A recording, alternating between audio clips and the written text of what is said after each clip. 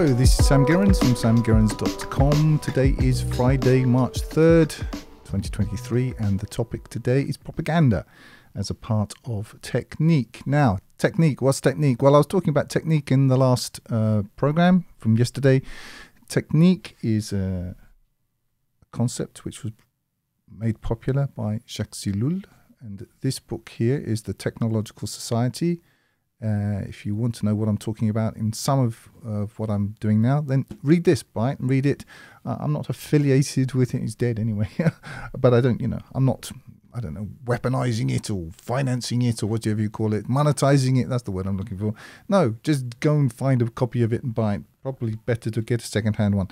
And this is the other book that I'm referencing as well, which is Propaganda, The Formation of Men's Minds. And this book, which I'll be looking at a very small part of today, was written in, I believe, 1965. And you will find that the sweet spot for books worth reading in this sort of political, scientific subject range is anything up to about 1980. After 1980, when the universities, in fact even earlier than that, the universities in the west coast of America and then moving across America and being rolled out across Europe and everywhere else became useless. They are useless now. Really only fools go there or teach there. There's no reason to go to university. I'm sure there may be one or two departments left, but actually they're just indoctrination centers and full of midwits. So the really bright people don't go anymore. Anyway, but going back to this time when Ellul was writing, it was still possible to have a brain and teach in the university and not have to comport with the politically correct nonsense that goes on today. Now, what I want to do is I'm going to read just a quote from his preface. It's very short. It's just a couple of snippets. And then I'm going to kind of riff on that subject. So he says on page 10, propaganda is made, first of all, because of a will to action for the purpose of effectively arming public policy. For the purpose of effectively arming public policy and giving irresistible power to its decisions. Now, what he's saying is that propaganda is a part of government. And when he's talking about government, he's still talking about something which perhaps made sense in the 1960s, but which is completely nonsensical today in terms of government. The people that you vote for, the sort of the show business for ugly people. Obviously, this is just one aspect of power today. But much more power is wielded today by corporations and by NGOs and by individual very, very wealthy men, particular racial and other kind of agglomerations of interests which work to their own agendas. Foundations, so-called, what are they called, those people who give money, supposedly give money away. I'm blanking on the word at the moment. Bill Gates is supposed to be a philanthropist. That's it. These are huge money power bases, and whoever controls the spigots to that power base is able to affect change. George Soros is a good example, but not only. You have things like the Ford Foundation, the Carnegie Foundation, all of these foundations, and these foundations, they're entities that have their own life. So, as the late and very great Alan Watt used to say, that's Alan Watt without an S. These organizations, they have an agenda, they have a plan which goes on, which runs for tens, 50s, hundreds of years, whatever it is, and they hire and retire CEOs who just spend their whole lives pushing this same agenda. Anyway, this is what power is. But so what my point is that governments, in the sense that we're trained to think of them, they do have some power. They do have some power, but it's not a huge amount. It's not as much as you think it might be, and more particularly that's the case in the West. So they're sort of one part of it.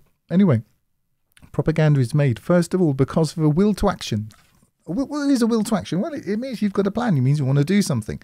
So let's say, you want your child to make a bed and clear up her room. That's a will to action. We want this to happen. So for the purpose of effectively arming policy, well, that's my policy. I wish my child to clear up her room. So that's my policy. How do I make that happen?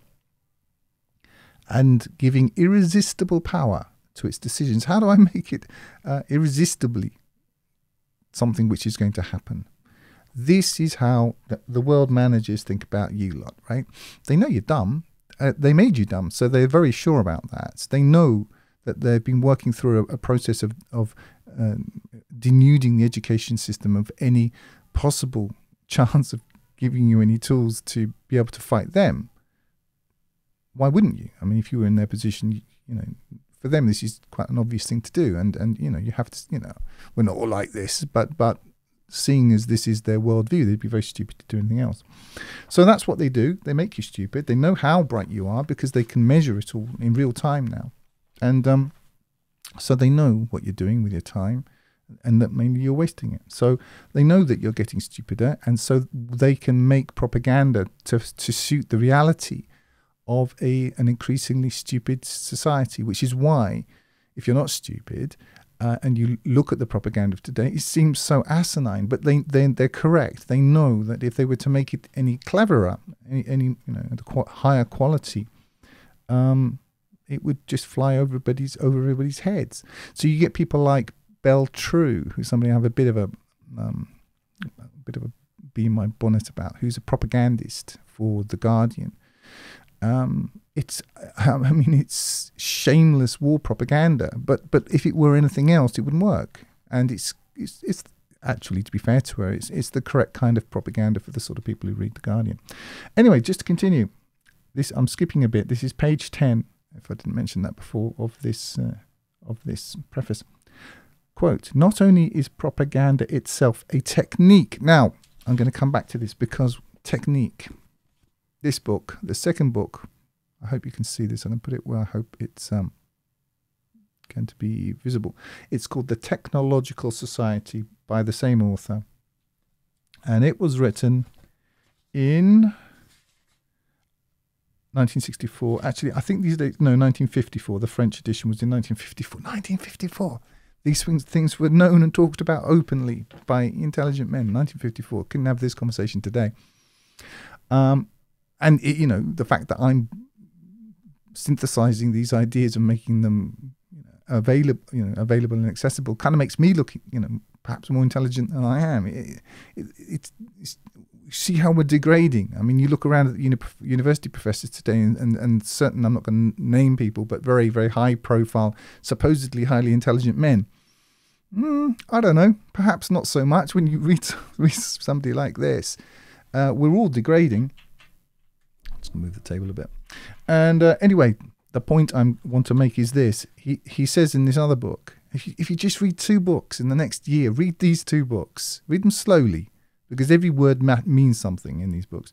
Not only is propaganda itself a technique, it is also an indispensable condition for the development of technical progress. Progress is a loaded word. We'll get into that another time. And the establishment of a technological civilization. It's indispensable. But the first point he makes is that it is a technique. A technique. And this, when he's talking about the technological society, I think in the French it's not called that. It's just called technique. He's not talking about a technical society necessarily. He's not talking about computers and so on, primarily. What he's talking about is something else. He's talking about technique. Now, what technique means is essentially, as I said yesterday, it's leaving aside any other consideration except for a rational, pragmatic approach to things. So, going back to my notes. Say it in here somewhere else. Yes, technique is about efficiency, pragmatism, with no regard for history, tradition, religion, God, faith, any non-material or non-temporal concern.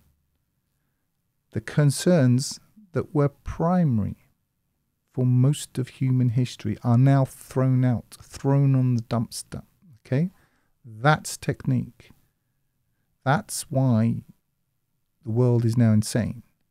It's technique. Technique requires it. Over and above governments and particular cliques and cabals and, you know, racial interests, whether it's the Chinese or whoever it is, it's far above all of that. Okay? And what he's saying here is that propaganda itself is a technique. It is a requisite technique. It is part and parcel of the technological society, i.e. the society which is predicated not upon, you know, the respect for your ancestors or anticipation of the Day of Judgment or any kind of moral consideration whatsoever. I mean, they do have morals, but those morals are subservient to technique in all cases. Hence homosexualization, hence the paedophilia agenda. Because once you unhinge from scripture, from tradition, from objective accepted norms, you're just thrown upon the raging seas. Now it's just you screaming and me screaming. So who can shout loudest? Well, whoever controls technique. You see? So it's not just about, you know, conspiracies and, you know, we hate the purple people or the green people or whatever it is. The whole thing is subordinate to technique. And as I'm going to get into in future talks, the whole East-West dichotomy, this idea that Russia, I wasn't planning to talk about this, but seeing as it's going to be part of my broader presentation, that, for example, the fair world order that's emerging as it's held to be, with Russia and China at its core, and say Brazil and South Africa, India, who are throwing off the shackles of this unipolar American, you know, Pax Americana, where basically they have the rules-based order, which is you do what America says or we'll come and bomb you. This is seen as some sort of polarity, some sort of dichotomy. It's like these are good and these are bad, or relatively speaking, these are good and relatively speaking, these are bad.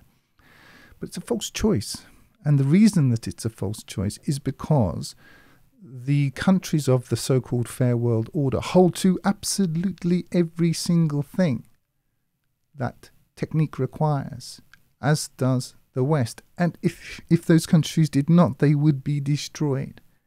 Now, whilst they have some residual, and this is residual, vestigial attachment to tradition, in the case of, let's say, Russian Orthodox Church, it is vestigial, it is residual, it's nominal. And if it were to be any more than that, it would impede upon technique and make Russia inefficient and make it, therefore, vulnerable to the attacks of the superior technique practiced upon it by the countries of the so-called West. This is what I'm trying to get to. This is a false choice that we're being presented with. Is it a matter of, you know, is Putin in, you know, the secret club and he's really doing this and doing that? I don't think so, but I don't know. But I actually don't think so. I have reasons for that. However, I don't think it matters because of what technique is. So if you want to see through some of this, these aren't my ideas. Oh, well, I've done some reflection on it, but the original thinking here was done by others, and you can read their works. They're still accessible. I advise you to hurry up and buy them while stocks last. Okay, so technique is about efficiency, pragmatism, with no regard, again, for history, tradition, religion, God, faith, or any non-material or non-temporal concern. The concerns which were primary, they were principal, they were the foundation blocks of ancient Greece, or wherever, ancient Rome, the medieval ages. And as we entered so-called modernity, all of those were thrown on the trash heap, to use the American term. And this is what people actually miss, because technique doesn't require community. It doesn't require. In fact, communities is an intrusion upon technique. So technique makes you atomize. Technique makes you lonely. Why? Because it's more efficient. You're easier to manage. And this is how it works. And what I'm saying is technique has a life and a set of requirements all of its own. It's not only that there are cabals and secret handshakes and all the rest of it. I'm sure those things exist. They do. I'm not denying them. But I am saying that there are the train itself. It's got its own momentum. And those who understand realpolitik work with that. They don't try to stop. They don't throw themselves across the tracks of the oncoming train. No, they're not idiots. They just move the tracks, 1 degree to the east or the west, and 200 miles down the road, you're in a completely different country. So that's how it really works. So now I want to get back into the question of propaganda. Now, for Jacques Ellul, propaganda is an integral part of technique. The two go together. A bit like, I don't know, cream and milk. It's they are, the cream is a function of the milk. Just so propaganda is a function of a requisite result of what technique is and what it requires. I'm not here inveighing against technique. I'm not here saying, oh, these evil people, oh, they should stop doing this, because this is what you get to too. You get a lot of people, what they want to do is, like women, okay, that I was talking about last time, they want to cherry pick. What they want is a technological society where they still have iPhones and iPads and electronic trains, communication systems, Gmail, Bluetooth, and all the rest of it. But they don't want all this other stuff that they don't like. Well, what you're asking for is for there to be cream with no milk. Okay? That's what you're doing. And it doesn't work that way. You can't cherry pick in this way. It is as idiotic as the things I was saying about certain female mentalities, where they just want to cherry pick the wonderful things that men have, not realizing that actually very few men have those things, and they don't want any of the other stuff. Well, it doesn't work that way. It doesn't. Technique doesn't allow it to, because your little opinion doesn't matter within technique. You're not within technique. You're not created in the image of God and are fated to live forever, whether in heaven or in hell.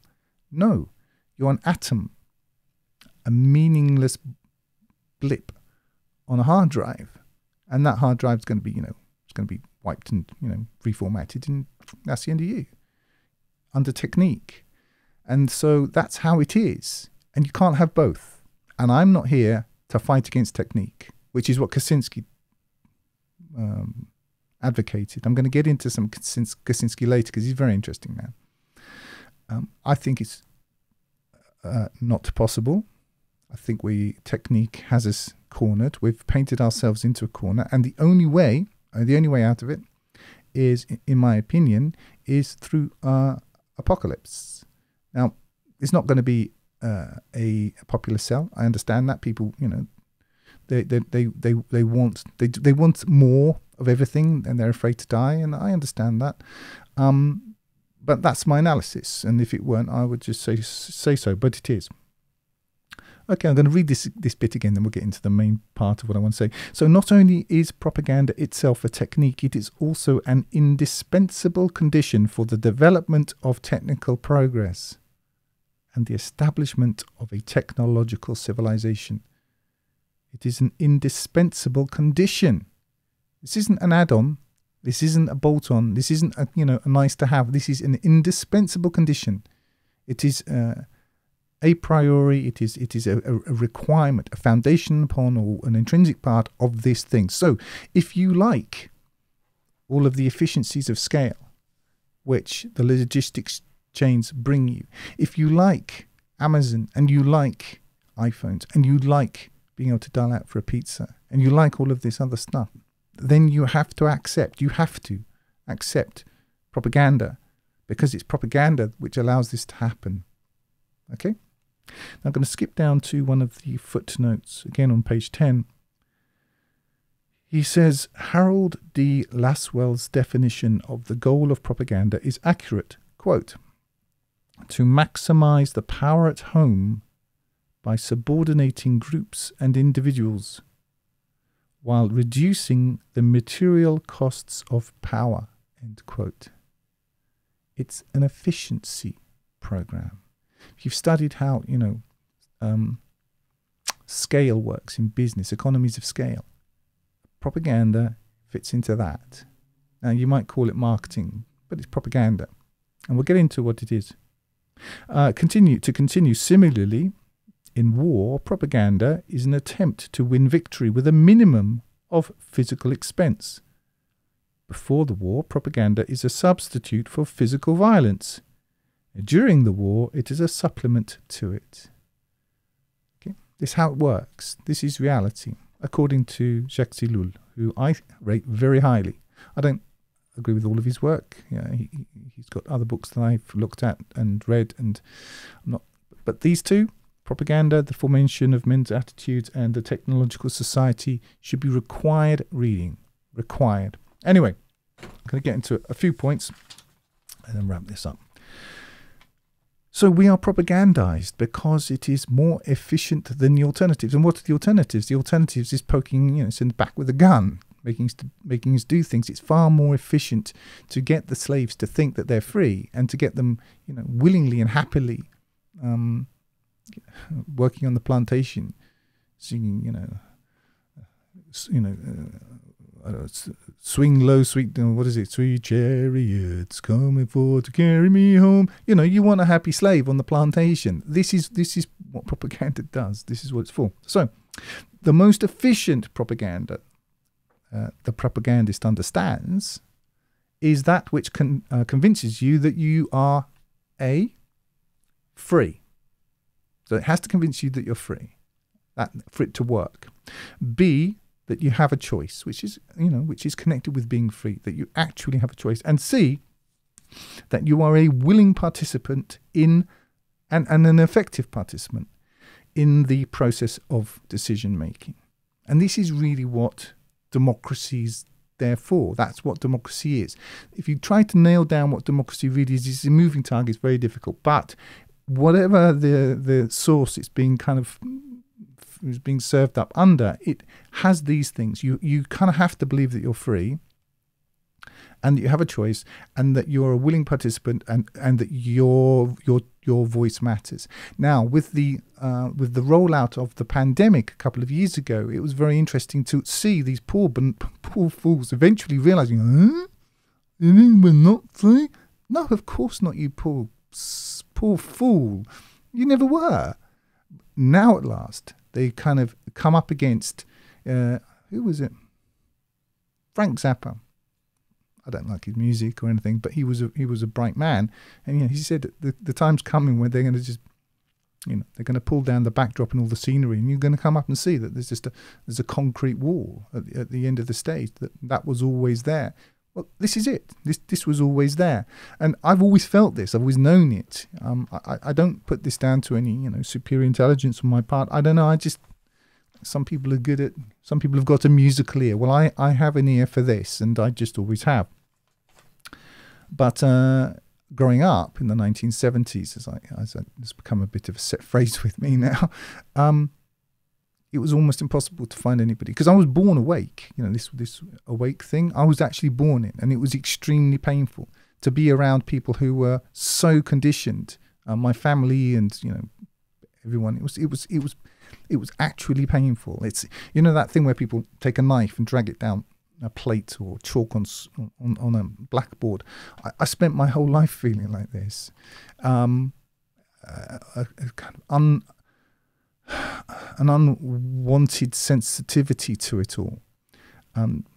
Again, going back to Alan Watt without an S. He said, I remember him saying that as things go forward, it's actually going to become easier for people who can see.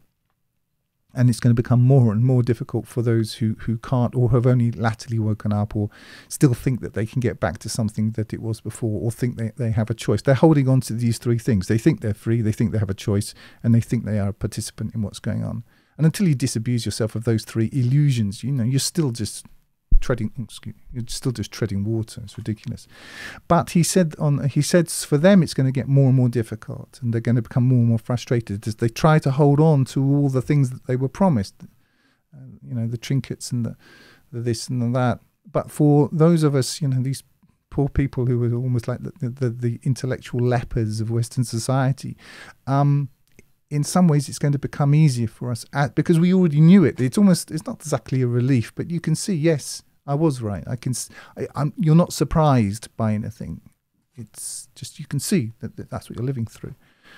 I don't know how much of a comfort that is. So to go back to these three pillars of belief, that you're free, that you have a choice, and that you're a willing and effective participant in the process of decision. Are those things true? Well, no, of course they're not. They're complete nonsense. Why didn't you know that? So the legend of democracy is most useful in this regard. And it requires one to believe that it requires someone to believe four things. The first is, because actually, democracy is you question it. People are aghast that you haven't thrown yourself prostrate before the altar of democracy, which is really a kind of a form of humanism. And if you question it, which I have done for years, people, they look at you as if you just invented cold fusion or something, except not in a good sense. It would never have occurred to them in a million years. But democracy requires you to believe several things. First is that all adults are of equal decision-making capability. Why would you think that? B, that all adults have a mind worth consulting. And by adult, I mean anybody over the age of majority, which is now, whatever it is, 18. C, that all adults are not hopeless victims, targets of propaganda designed by others. And D, that the mathematical process by which the results are arrived at is in some way holy. You have to believe those four things.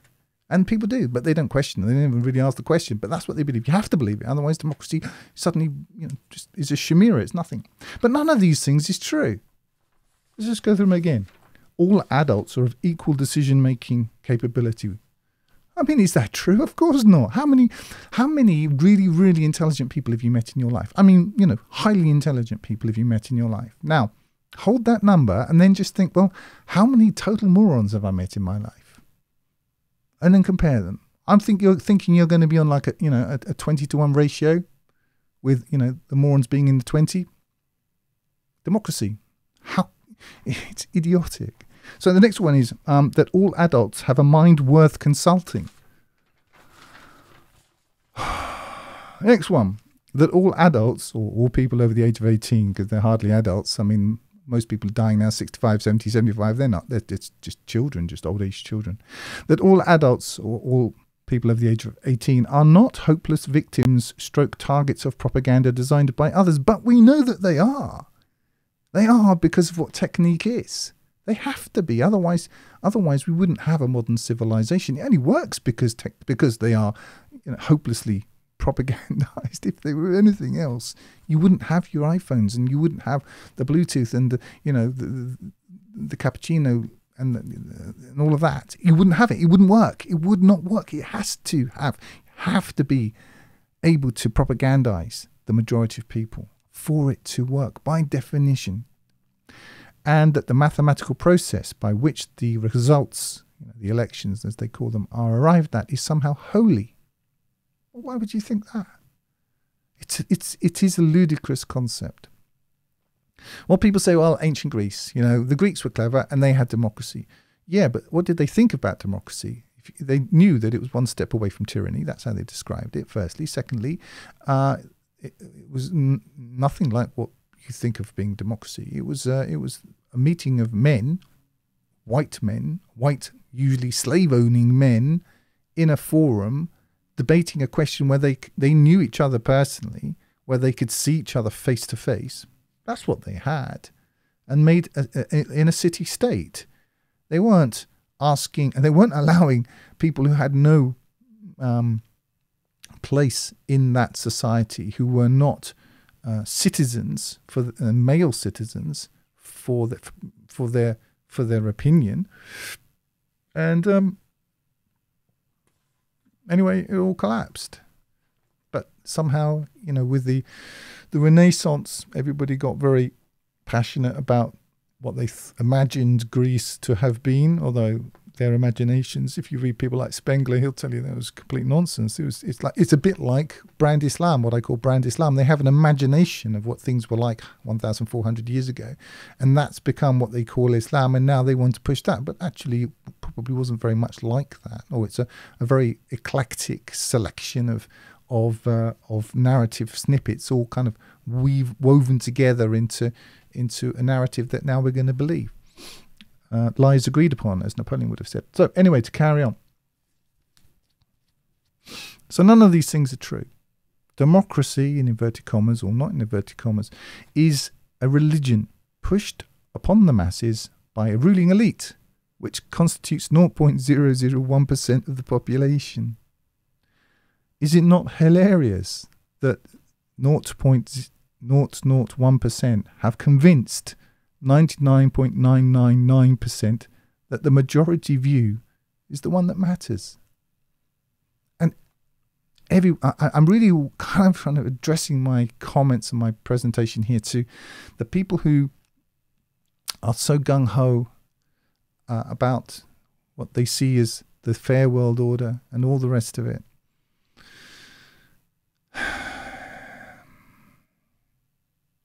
And they think that they're going to achieve some sort of democracy, and that democracy is inherently a wonderful thing.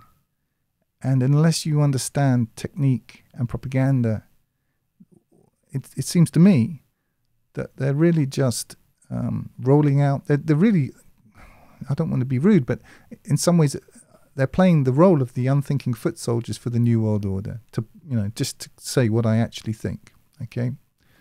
Naive, at least. It's been astounding to me over years, because I've been, what you might call, on the fringes of intellectual thought for actually all of my life.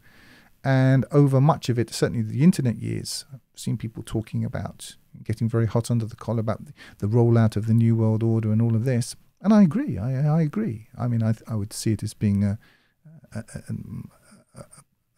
sort of condition of involution, which is unavoidable as a society, as a civilization collapses, it destroys itself. But they see it all as evil and a tyranny, and I agree, it is evil and it is a tyranny. But those same people, many of them, have now in the last, since 24th of February of last year, have turned into the hurrah club for the fair world order, not understanding that this is a false choice, in my view, and it's nothing to do with whether this politician or that politician is on this or that side. It's because the chemistry of the society, of this world society. It's a world society. It doesn't matter which country, so-called, is in the ascendancy. They're all using technique. They're all using propaganda because they have to. Because if they don't, they're going to be destroyed. Anyway, when we talk of propaganda, we tend to think of George Orwell.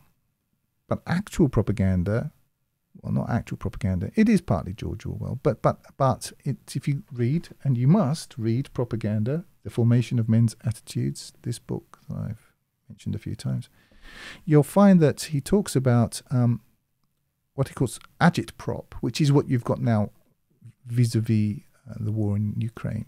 With somebody like Belle True from The Guardian. She's an agit-propagandist. She's, she's chosen her life. She's going to have to deal with the consequences of that.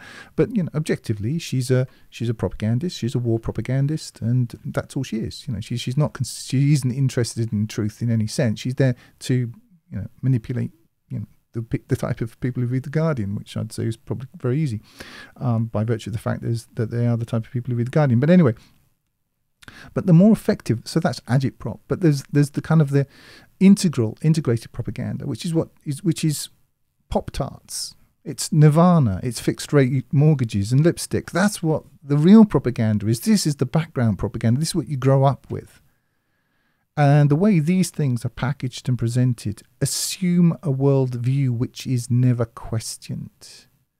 Now, going back to Gerrans, who was influenced by Bernays, the way that the propaganda of the Third Reich, films and so on, I've mentioned this before, but the way that films worked, it wasn't that, Hans and Ursula discovered the joys of the Third Reich and ran off and joined the SS together and had lots of little Nazi babies and lived happily ever after. That wasn't the storyline. Having read, various various books. No, it was that Hans and Ursula met and fell in love and went, walking in the Alps together or whatever it was, on a backdrop of a Third Reich which was righteous and good and fair in all things and worth fighting and dying for. That's how it works. But that's how it all works. That's how Hollywood works.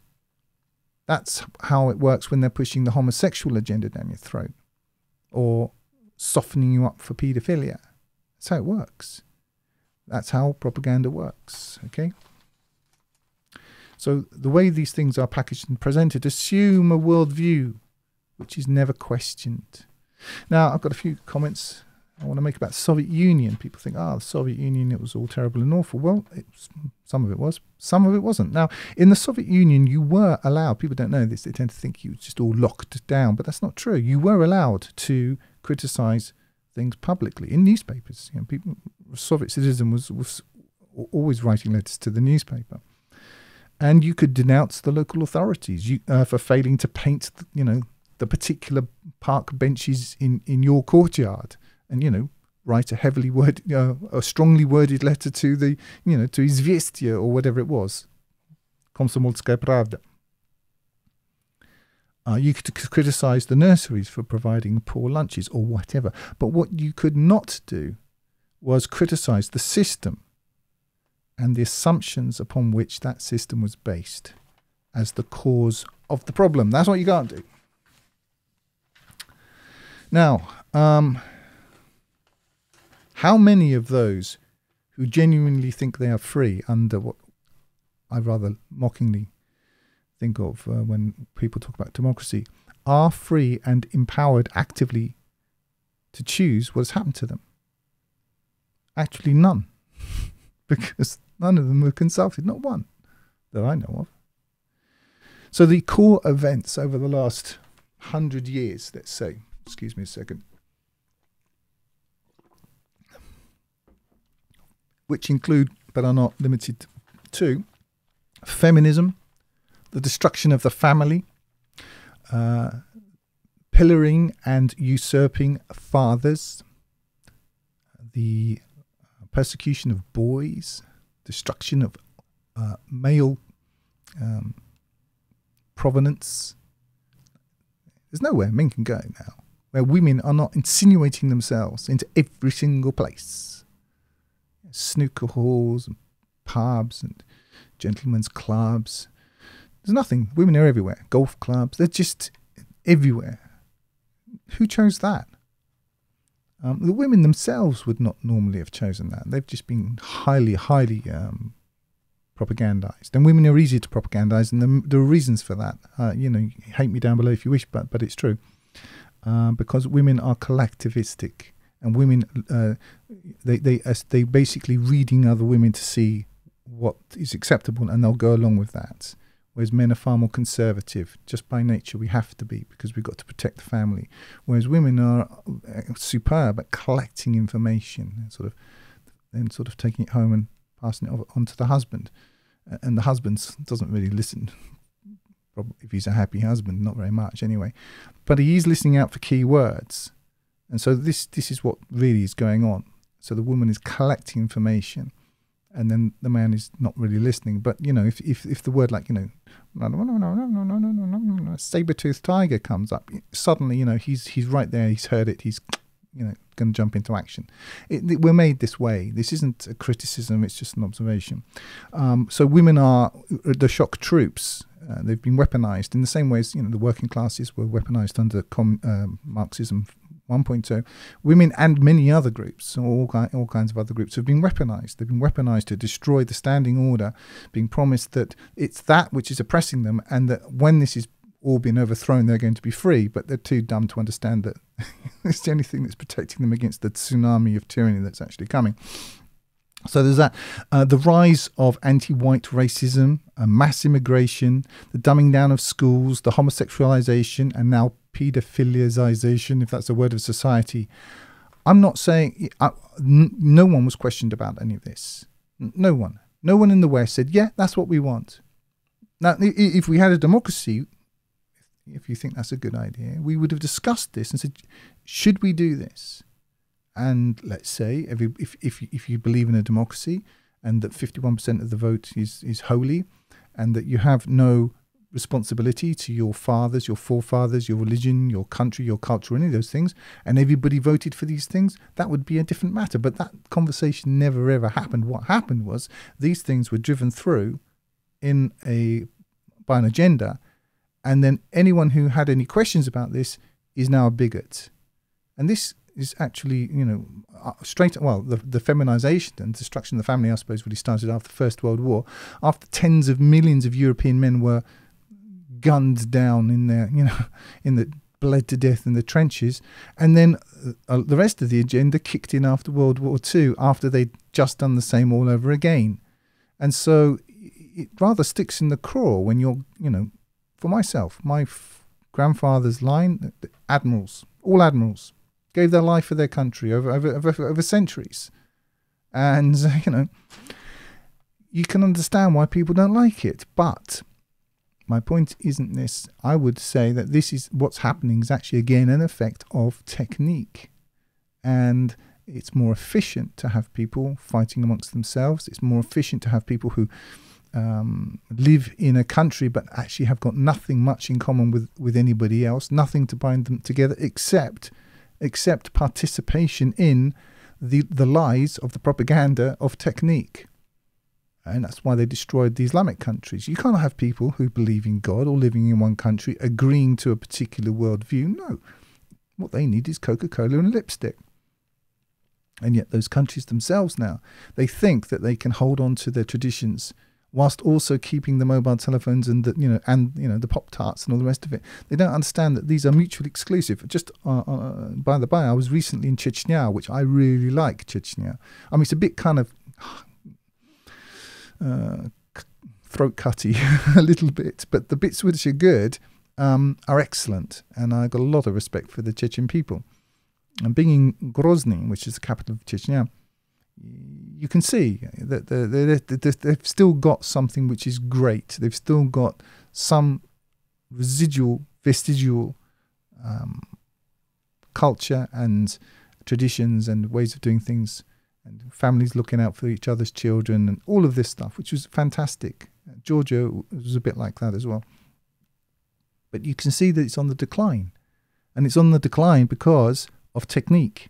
You can see the young women now walking up and down. They've got the main street in Grozny is called Prospekt VV Putina. VV Putina. Not just Prospekt Putina, but Prospekt VV Putina. Which kind of says a lot, really, about the relationship. And these young women, a lot of them, I couldn't put a number on it, but they've got this duck face thing, these duck lips, where everyone looks, I don't know, I think it's really, really horrible. Clearly they don't, but again, they're easy to propagandize because they're looking to each other for, for their orientations.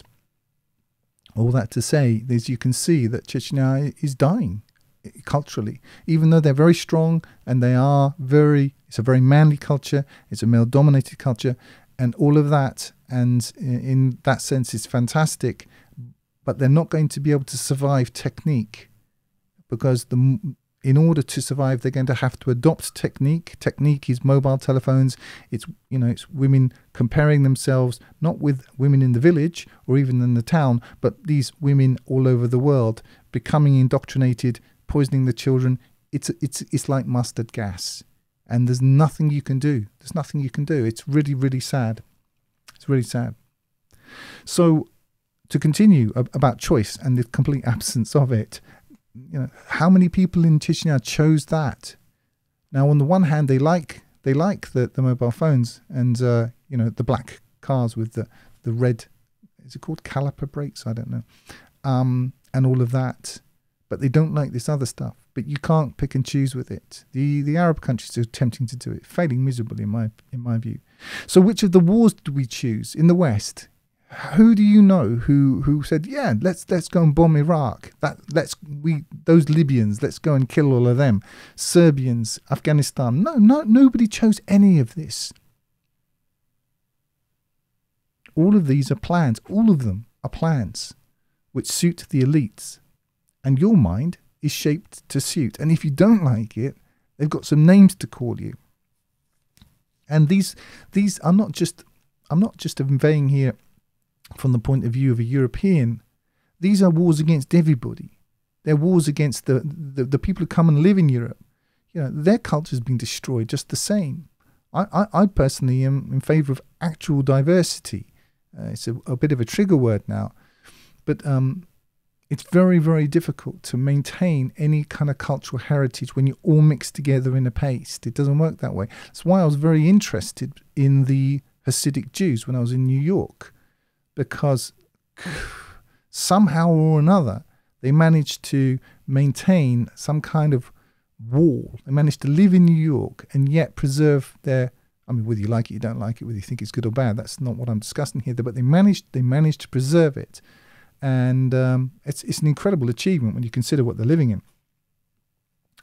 So while some people can see that, let's take an extreme example of Belle True, who I've mentioned before, at The Guardian, who they can see that she's an unconscionable war propagandist, which she is, and nothing more. They cannot see the true and more insidious propaganda is that which makes up what they think of as their culture. So it's what I'm trying to say is that it's easier to see that what you've got, vis-a-vis Russia. You understand that this is this is agitprop. And what they say about Russia, they did this and this terrible crime and this terrible crime and this terrible crime. Probably they didn't, or it certainly wasn't a matter of policy. Normally it's just ridiculous. I'll just give you an example. They actually want you to believe that Russia bombed its own pipeline, Nord Stream 1 and Nord Stream 2. If they think you're so retarded that you'll believe it, or that you'll just forget about it. And if you live in Germany, it's really hard to forget about things if you're freezing cold and you've got no industry left. Because the only reason that Germany was, the sort of economic engine of Europe was because it was getting very, very cheap gas from Russia. That's it. That's the reason. Anyway, so the more important thing in conclusion is this intrinsic propaganda. It's what you get. It's what you get in all the advertising. It's what you get, and people become repeaters. They just repeat this thing. It's what you get in education. It's your worldview. It's why you believe that you developed from a fish that grew out of the sea for no reason whatsoever. This is the real propaganda. This is what shapes your worldview, shapes your story. And in the traditional society, we all had other stories. We had the Vedas, or we had the Hebrew scriptures, or we had the Quran, or we had whatever it was. We had the Nordic tales, the Celtic tales. We had these things. This was the story. We had the Odyssey and the Iliad. This was the story that informed our collective mind. Those have all been rejected, pushed away, thrown on the dumpster, and a new story has been created. And this new story is one about a meaningless life in which progress is implicit and enjoyment of the now is the only true value. It's kind of it. And that's attached in some way to an GDP. It's sort of it. I mean, I'm oversimplifying, but people accept it. That's why they're basically nihilists. That's why they get depressed. And so this intrinsic propaganda is far more important to the business of producing and managing a docile, obedient and predictable herd. There you are. That's really what I wanted to say on that subject. I do recommend that people look at and read and consider the Jacques Sillard's works, because they're absolutely worth reading, and you can still get them. They're still in print, but I would get them now before they end up doing to him what they've done to try to do to Roald Dahl and the chap who wrote the James Bond books, because they're all about throwing things down the memory hole and making them relevant for a modern generation, all the rest of it. Anyway, that's it. In closing, I currently upload to Odyssey, Rumble, YouTube and Substack. So please like, share and subscribe on all platforms. It's free to do, but a valuable way of giving back. Go to samgerrans.com and drop your email in the box to subscribe to my Substack letter and get all my new content delivered to your inbox. I back up my mailing list so that if big tech cancels me, we still have options. I work outside the mainstream and have no corporate sponsorship. So if you value what I do, you can help keep the lights on at samgerrans.com/contribute, or upgrade to a paid subscription on my Substack to access my more detailed work, as well as comment, Substack being where I read all feedback. I continue to make my legacy projects available free. Summaries and links are at samgerrans.com/books. Finally, I post news, thoughts and announcements to my Telegram channel at t.me/samgerrans. Thanks for listening and bye for now.